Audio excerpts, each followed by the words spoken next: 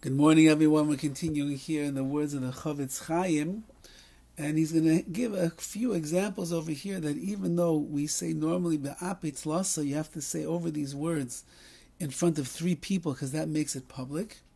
Nevertheless, there might be certain situations where, based on the nature of the person who's telling over the information, he doesn't have to say over in front of three people.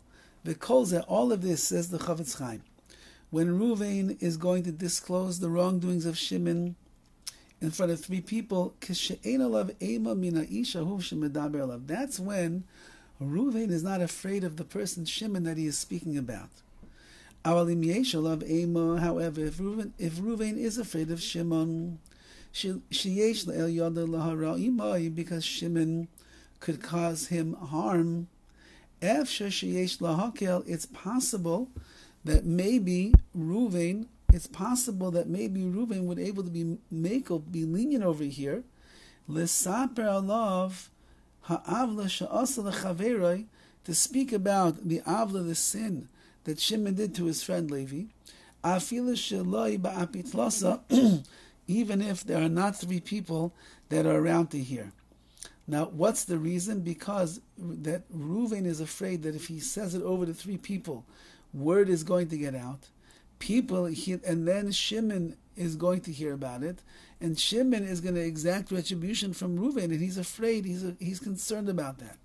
And therefore, since it's clear that when Ruvain is saying this in a private manner, it's not because he's going to go back and flatter Shimon later, or he's going to do anything that he's not supposed to do in order to make these words true.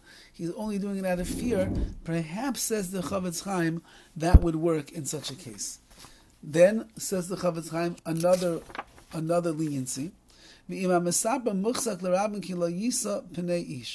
Ruvain is telling over these words about Shimon, has a reputation where he's established as someone who is not looking to find favor in other people's eyes, anything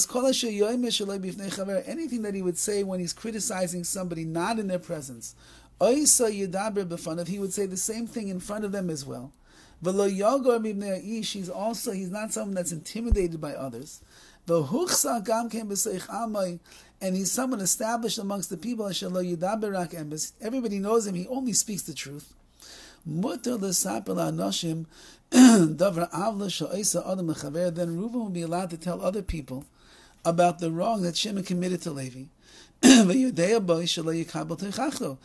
that means that Reuven knows that Shimon is not going to accept his rebuke. Even if he's not in the presence of three people, he would be allowed to say it, because such a person, like Reuven in his reputation, they